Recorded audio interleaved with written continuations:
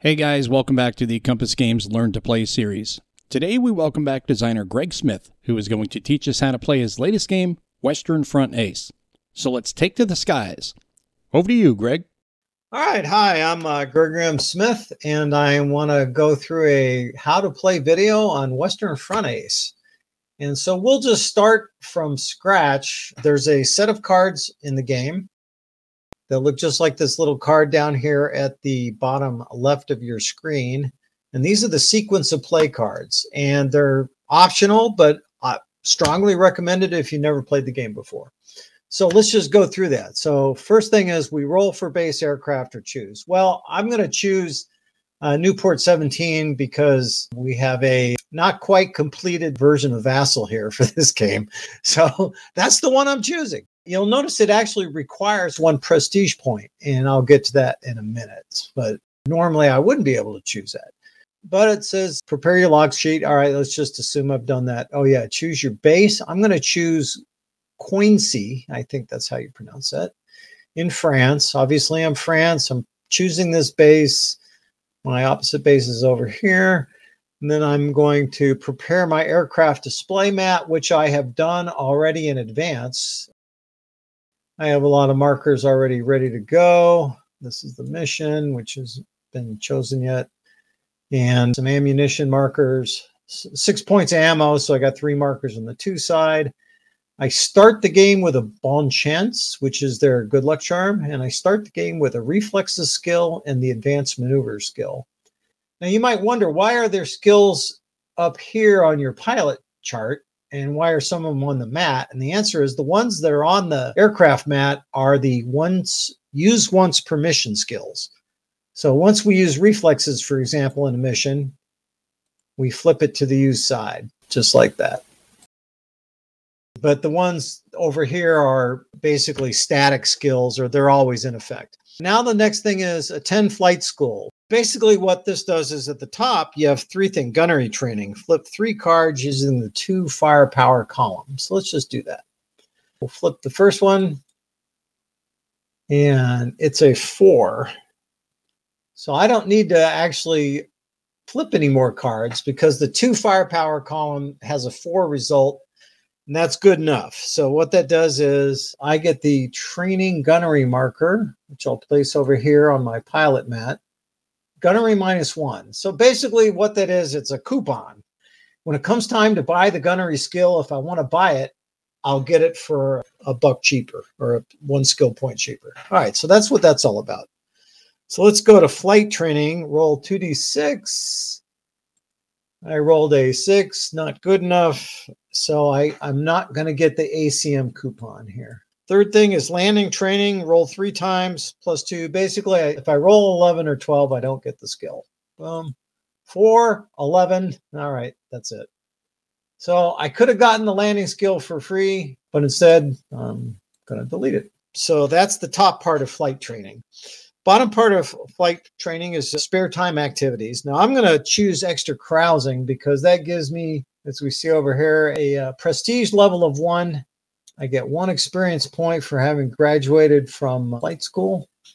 So it's right there. But what the prestige level of 1 and 1 prestige point does for me is it allows me to get the Newport 17. So that explains this prestige required 1. I've got it. So I'm starting the game with 1. There it is. All right. Congratulations. We have graduated from flight school. So let's move on. Now, first thing we do is at the first of every month, which is what this is, you place and remove major ground offensive markers, MGOs. You see we got the Somme over here on the map, placed it on the Somme, and the other one here is Verdun. Now, if you flip them, you can see that Verdun is active from September to December of 1916. Well, the game starts in September. I think it was actually started before then, historically. But in game terms, it's active for all those months. So we place and or remove these as required. Now, what they do for you is, if I was, for example, stationed here at Remicourt, Verdun would be active for me because that's my part of the trench line. But I'm at Coincy, so neither of these offenses will impact my play, just the way it is. If I was over in Remy Court and I rolled a 7, instead of the mission on the chart, I would actually get a ground attack mission in support of Verdun. And you get to gain extra points. Not necessarily a bad thing. Pretty good thing as far as getting points. It's a bad thing because it's a little more dangerous doing ground attacks and balloon attacks, as you'll find out. All right, but we're here. So we've placed our markers. Now we roll 1d6 for the number of contact patrols. I rolled a 4. So that means in September 1916, I've got 4 patrols. So I write a 4 in my log sheet. Basically, you're flying every day in reality, but contact patrols is a concept of these are the 4 times during the month that you actually have a good chance or you did encounter somebody or someone or have some action. A lot of times you're just flying around, nothing happens. So we don't screw with that. Even though you actually fly every day, we're only counting 4 of those missions because these are the ones where something happened or had a good chance of happening anyway. All right, so we've got 4 contact patrols. We now move to chart A1 and we roll for our mission. We're not Central Powers, we're French, so we're down here for Allied. So they use the 1916 Allied, and I roll a 9. All right, so that is a line patrol. All right. To succeed on a line patrol, I've got to at least make it up to no man's land. So that's a line patrol. In order for success, I got to at least fly to there, and then I can come home. All right, fair enough. That's our mission. What do we do next? We now take off and move to the takeoff box. So our endurance goes to the takeoff box here, and our aircraft goes out of the hangar to the green takeoff box. Now, in this game, right after taking off, you're assumed to gain altitude, but you can actually have an encounter. So you roll right away on the first chart for that. So the A3, the encounter chart. And we see that, again, one thing to explain, the Germans actually stayed on their side of the lines more often than the Allies. But the Allies came over more to their friendly line, to what would be the German friendly lines. So this is for the Germans, when it says enemy lines or friendly lines, this is what they use, Central Power. The Allies, when they get a friendly lines, they use this one. So we're going to roll. We roll an 8, nothing.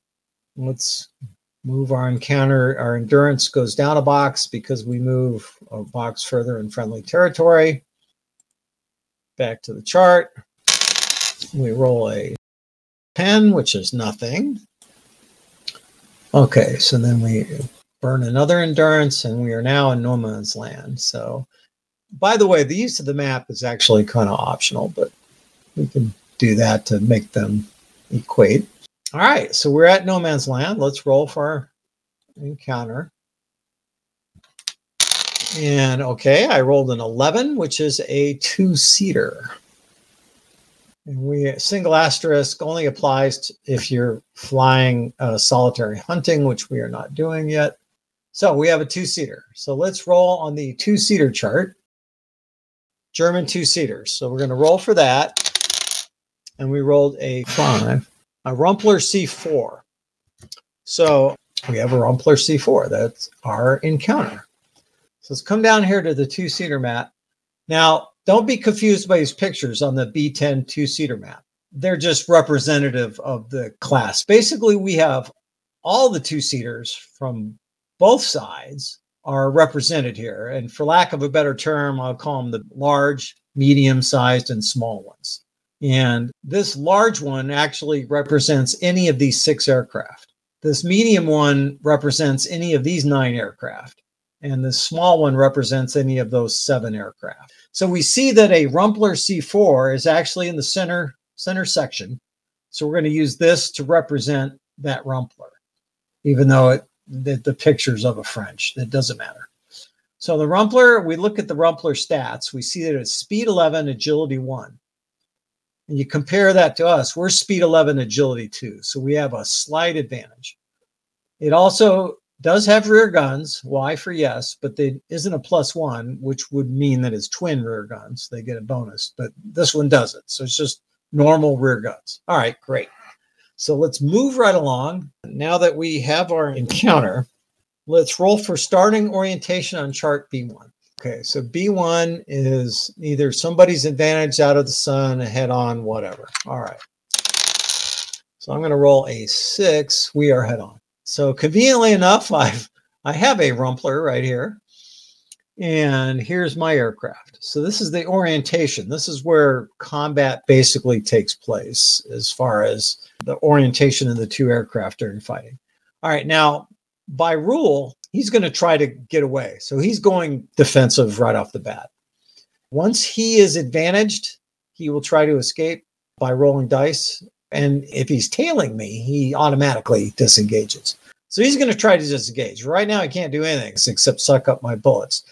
Now, I could use reflexes to fire first, but I think it's more important to save that for orientation change. That's the other use. So I'm just going to shoot.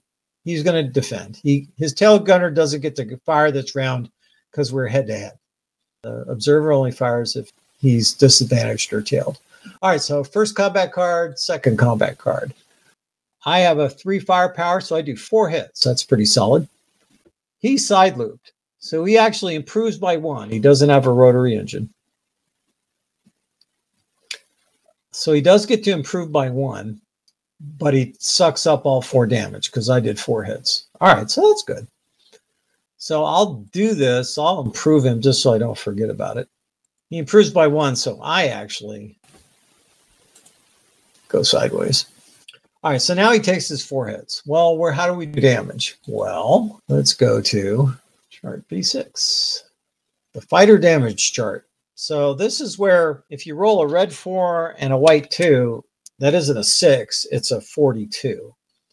So the position matters. We did 4 solid hits. That's pretty good. So I did a 4, speaking of 42, port strut, 45, starboard strut, 2 struts, another port strut, 44, and a canvas. Canvas is basically just goes through the plane without doing damage. So we go back, and I have shot him up pretty good. So he took 2 port strut hits and a starboard strut hit. All right, so that was pretty good. All right, so now comes the end of the round initiative check. So if you're within 2 of each other, there's no change. You have to have 3 or better to gain a position. So, and you just roll, but I have basically I'm 11 plus 2 is 13. He's an 11 plus 1 is 12, so I get a buck. So I'll be the first die. 5 to 1. Well, this actually worked out awesome. So I get 6 to his 1. So that's 5 difference. So guess what?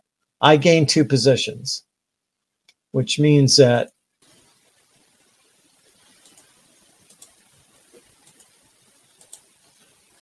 all right, so the first gain is me head up, and the second gain is he is now sideways. Now, I have a decision to make, and I think it's a no-brainer. I'm going to use my reflexes at the very last thing in the round, and I am going to use it to gain another position. So I am on his tail, and now we start the second round of combat. So we'll discard these cards. All right, now his rear gunner is going to shoot at me. So first thing we'll do is we'll draw the first and second combat cards. So I have a gun jam.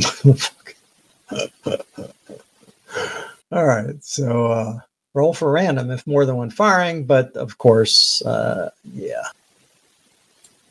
Oh, forgot to fire my. So I fired 1 round, but this time we're jammed. That is very unfortunate for me. He did a barrel roll anyway to avoid 2 hits. Now, if I'd have had weapons maintenance skill, I would have ignored that gun jam and I'd done 3 hits. He still would have ended up taking 1. But all right, so my gun's jammed. He did his barrel roll, which turned out to be unneeded. But now he draws a 3rd card for his observer.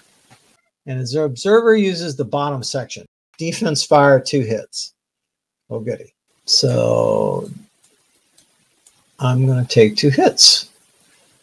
Let's go to the charts. 46. Yeah, forward weapons just got hit. So they're not only jammed, they've just been damaged. So goody there. And a canvas, 65. All right. So bottom line to this whole mess is I don't have to worry about unjamming my gun because they are now in op. And I took a canvas hit for my second hit. All right. He took no damage. End of round. I get a +1. 5-1. So I stay firmly on his tail. I have no offensive capabilities at this point, so I'm just going to let him go. So then I have achieved my mission, by the way. I made it to no man's land. So he flies off. I'm going to go home. So I go there. So I burn another fuel, but I go backwards this time. Oh, yeah, it was up there.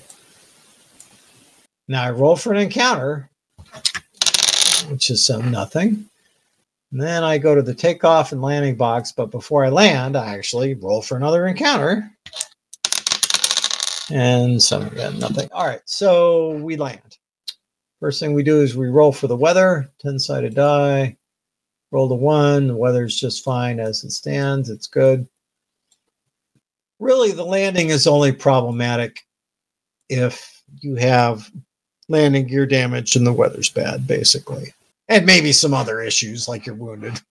There's the landing chart, as you can see.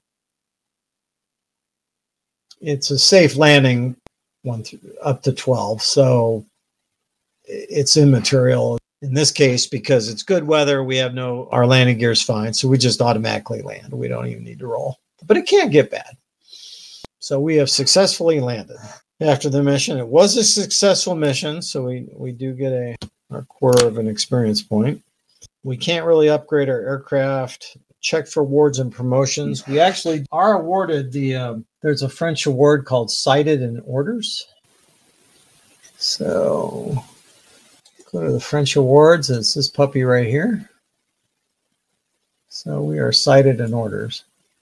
Now, because the Vassal module is incomplete yet, I had to use the American pilot status, but just pretend it's the French pilot status. So I actually won an award here, which also gives me a prestige point. So now I have a prestige level of 2. So I was cited in orders, gave me my prestige point.